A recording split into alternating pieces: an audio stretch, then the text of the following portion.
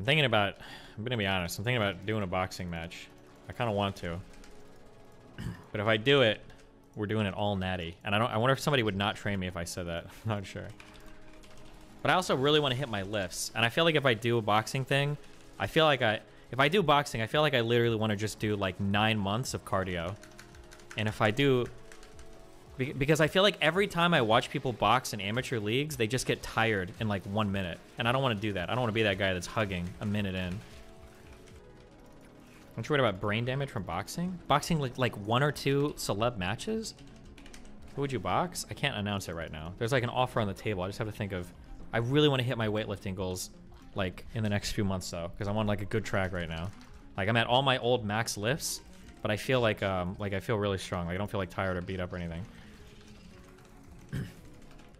But if I do boxing, all my training has to change like dramatically, obviously.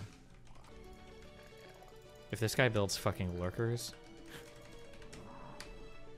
How tall am I? I'm 5'8", so I'd need somebody around my height too.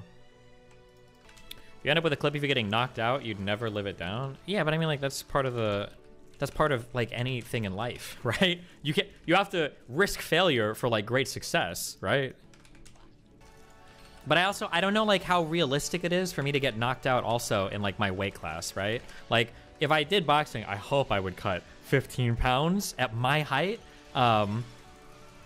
So like I don't think I'd be featherweight division, right? I have no idea what the weights are. But like are 5'8" people like knocking each other out that much? Is that like in amateur boxing? Some idiot in chat is already like, oh, actually in MMA that happens all the time. But I mean like in amateur boxing are like 5'8" dudes like actually like dropping each other? I'm not saying it's impossible, but here's the finishing rates by division in boxing. Keep in mind that a 3 or 4 rounder in boxing is way less like an end in a finish, but also you and your opponent will suck, so one of you might have a huge adrenaline dump and gas out quickly.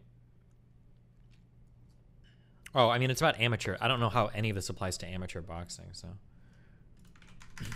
But I really do think, I would do like heavy, intensive, extreme cardio, because I feel like, I'm trying to think of all the amateur boxing I've seen, I feel like people are gassed literally round 1. Like, unironically, like after round 1, people are like tired and done.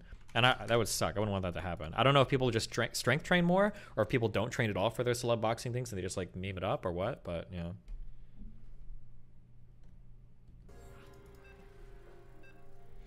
People are gassed because cardio and boxing cardio are so different. Are they really? I'm pretty sure.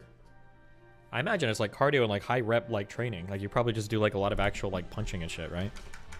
I'm pretty sure there's a lot of carryover from all cardio. Like if you squat and deadlift big weight, your cardio will get better. I actually know this because I had to run up so many goddamn fucking stairs when I was in LA because of where where I was at. The person has a lot of stairs. It's like 100 stairs because it's in like hills. And I was like, kill me. I'm gonna want to kill myself going up this shit.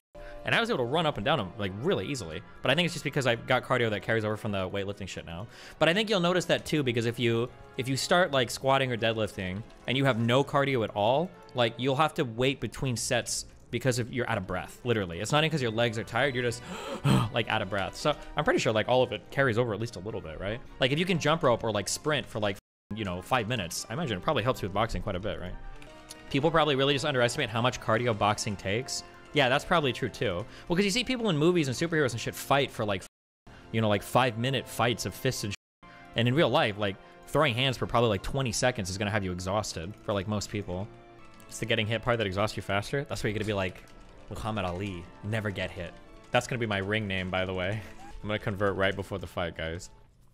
Did you watch Creed 3? No. Do you have any athletic background besides cross-country? Footwork might be really important. Oh, I have the footwork down easy. I always used to pretend I was a DBZ fighter, so that's probably gonna be the easiest part.